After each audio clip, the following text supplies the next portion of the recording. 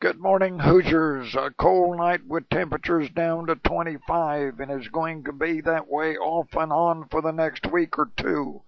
High today will be 50 under partly cloudy skies, then becoming mostly cloudy with a 20% chance of rain showers. The low tonight will be around 30 with northeast winds at 5 to 10. Corn December 379 and 1/2 up 4 3/4. March 396 and 1/2 up 4 3/4.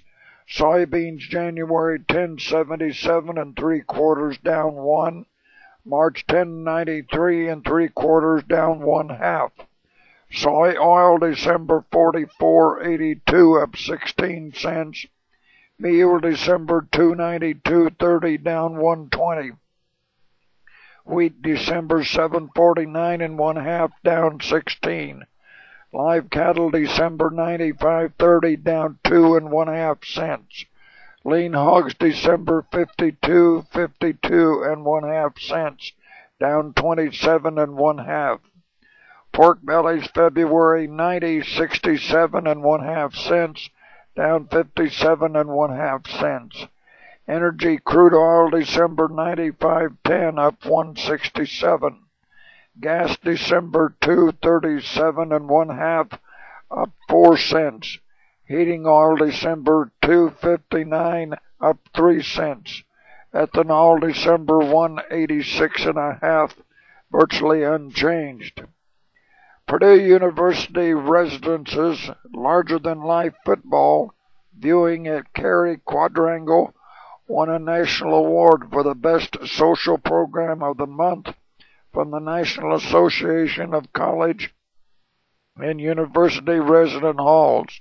Resident assistants Joyce Spoonamore, Nate Gingrich, and Lisa Shriver organized a September 22nd event at the Men's Residence Hall in the final days before the Purdue Boilermakers' 2007 Big Ten debut against the Minnesota Golden Gophers.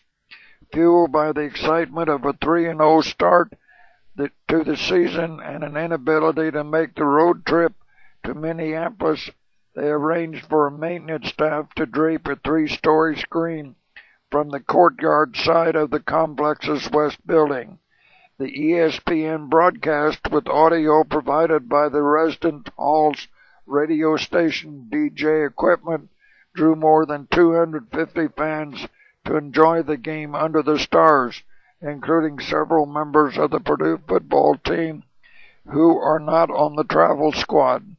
Head resident assistant Jason Ford said the event has helped create new bonds among the residents. Indiana will offer cattlemen help with the drought through loans up to $25 million just announced today. Have a good and safe weekend.